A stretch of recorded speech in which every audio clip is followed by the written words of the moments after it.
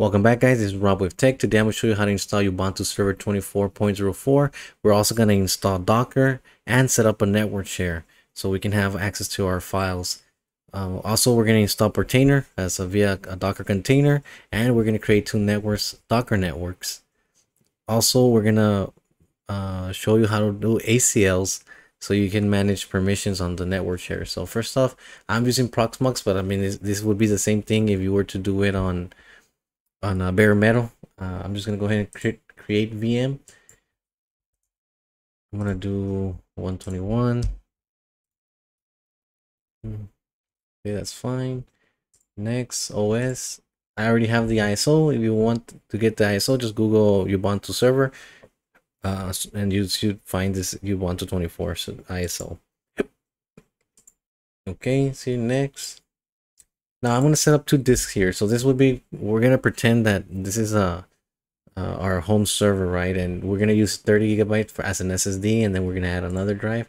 This would be your spare drive or your external hard drive. So that's what I'm doing here. Just gonna click next, specify my course. That's good, enough memory for this example. We'll just go ahead and start it.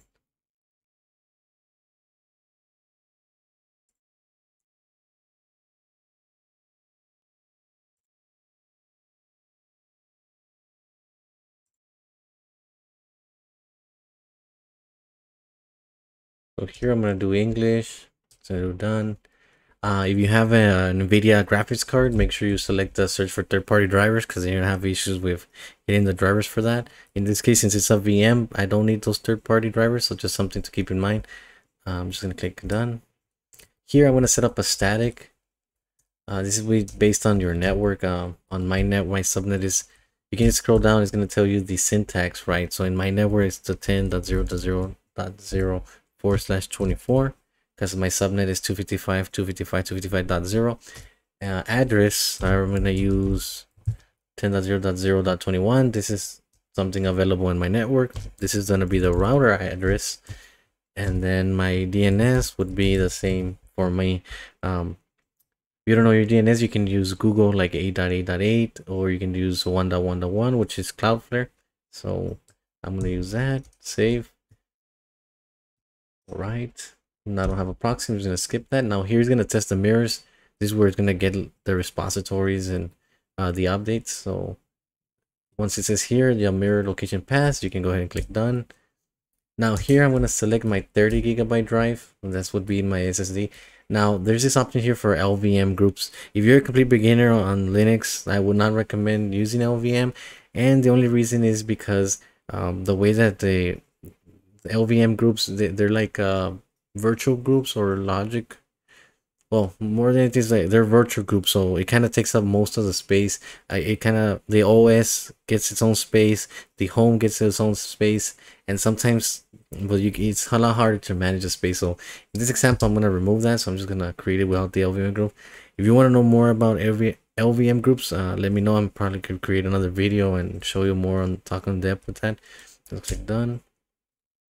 Now here, remember, whenever you're doing the installation for Ubuntu and you follow this guide, this is gonna completely erase your SSD or your hard drive, wherever you're installing it on. So just something to keep in mind. If you have important data, make sure you back it up. So if you click done here, it's gonna tell you the same thing that I just told you. So I'm just gonna click continue, because this is an example. So now name, this would be your name, server name, YT test 24. That's what I named mine. And then user, I'll just do the same password.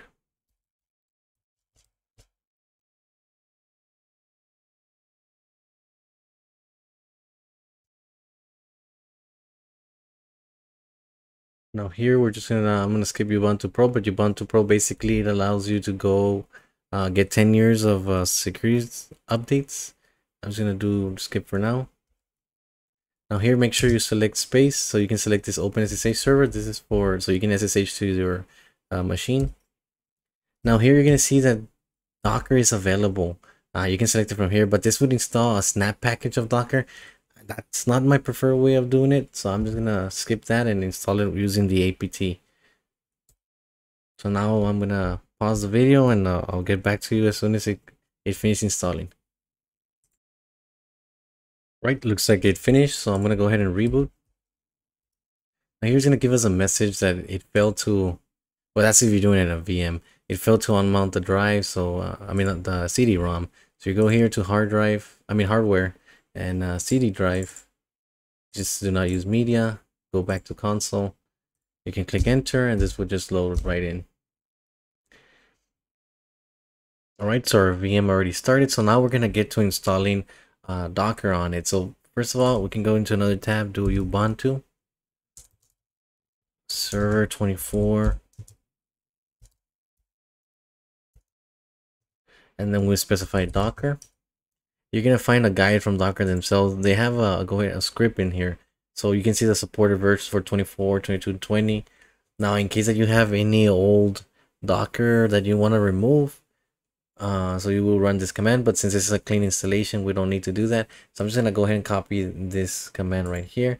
Now, of course, like always, every time you're copying commands off the internet, it is advised that you check to see what they're doing. So I already tested this one, so I'm gonna go ahead and run it like that. Now we're gonna SSH into our Ubuntu.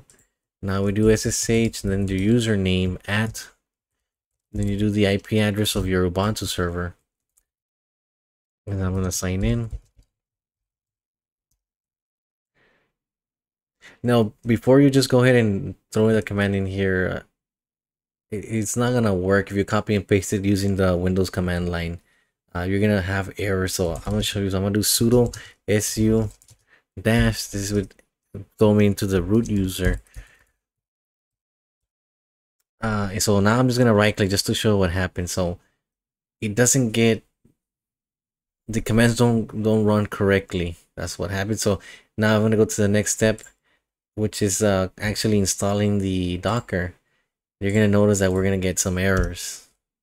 They couldn't find the packages. So in case that you're seeing this, is because the top command, which is this one right here, didn't get executed correctly. So we're gonna go ahead and copy this again, and I'm gonna advise you to use PuTTY.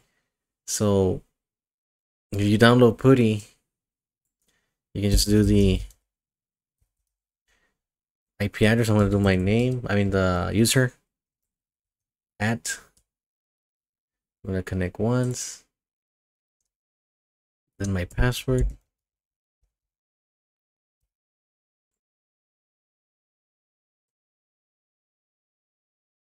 All right, so we're gonna do again sudo su dash, put the password.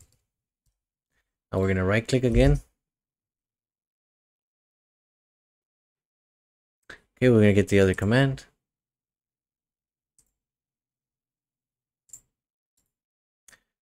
Not on this one. It's on the PuTTY. So I'm gonna go ahead and close this one out.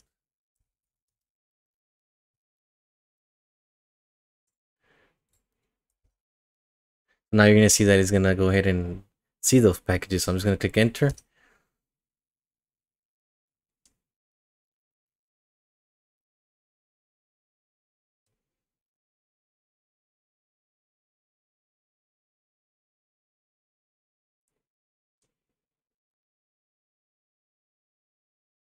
Now every time that you install a brand new operating system, we should check for updates. So apt, whenever you're using not the root user, you're using the regular, so just sudo apt update, and then sudo apt upgrade. Gonna download those packages.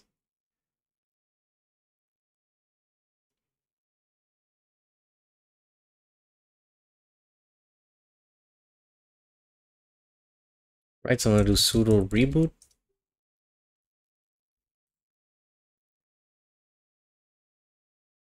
Right, so we're just gonna right click when you use PuTTY to restart session. And I'm gonna have to enter the password. Now if we do a sudo systemctl status docker, we put our password. You can see Docker is enabled and running. Now we can test it. Sudo docker run hello -world. You can see it there in the background. This one just basically tests the Docker, see if it's working correctly. So if you look here, it says this message shows that installation appears to be working correctly. So there we got Docker installed. Now what we're gonna do is you remember that we have another hard drive there. So we do df-h.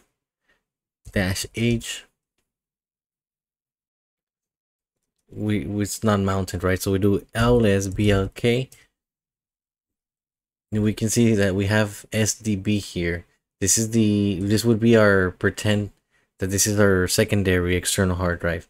Now the next steps that I'm gonna do to format this and add it mounted, right? This would be depending on if your hard drive you're gonna factory format it, like format it completely, or if you're gonna like erase it, then you can follow the steps. If you already have data on there and it's a supported Linux file system, like in what's it, ext4 or xfs, zfs, in any of those supported file systems, then you can just mount it. So in this case, it's just a blank disk, so I'm just gonna reformat it. So I'm gonna do sudo fdisk, then we're gonna call our device sdb. Now we're gonna do n for new partition, then primary, so p for primary, and then I'm just gonna do enter, so the default will be 1. I'll do that as the first sector. Enter again.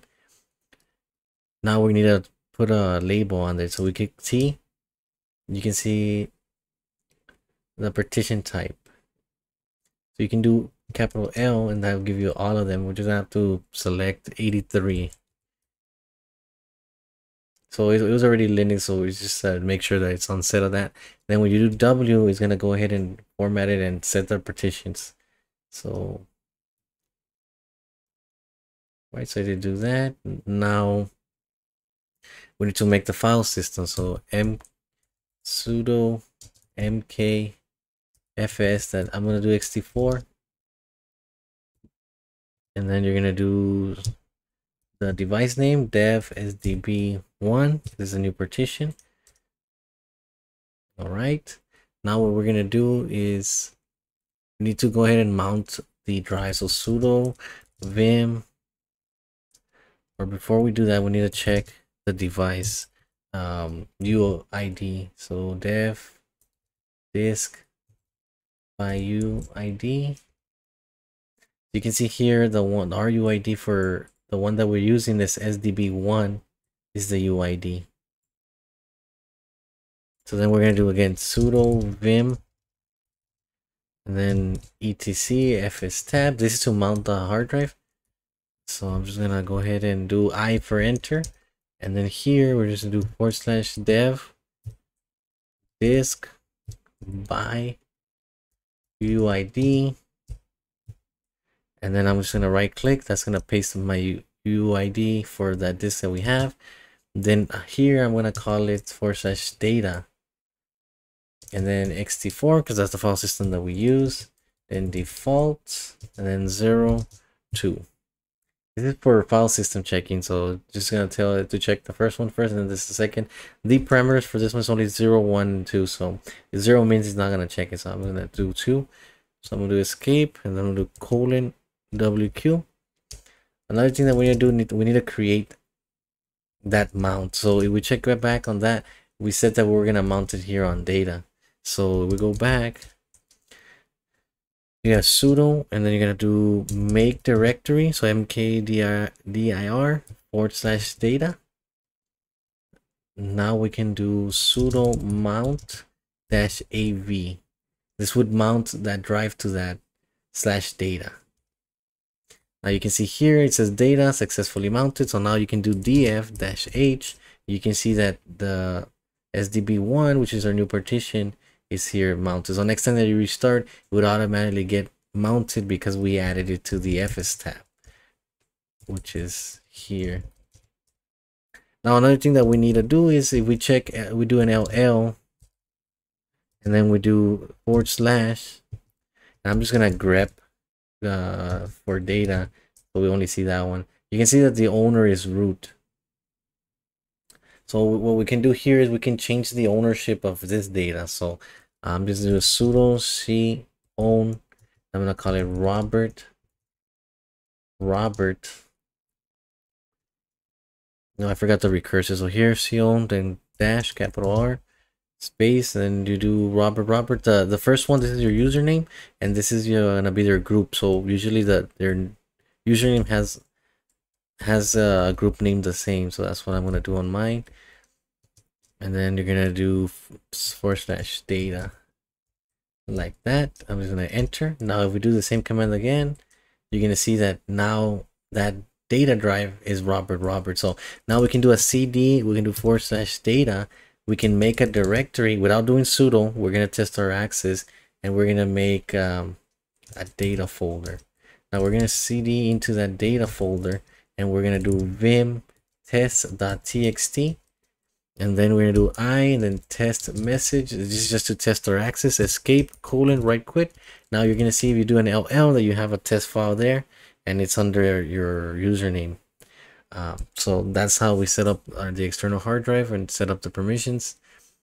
This will be the end of part 1. Subscribe and like to see part 2.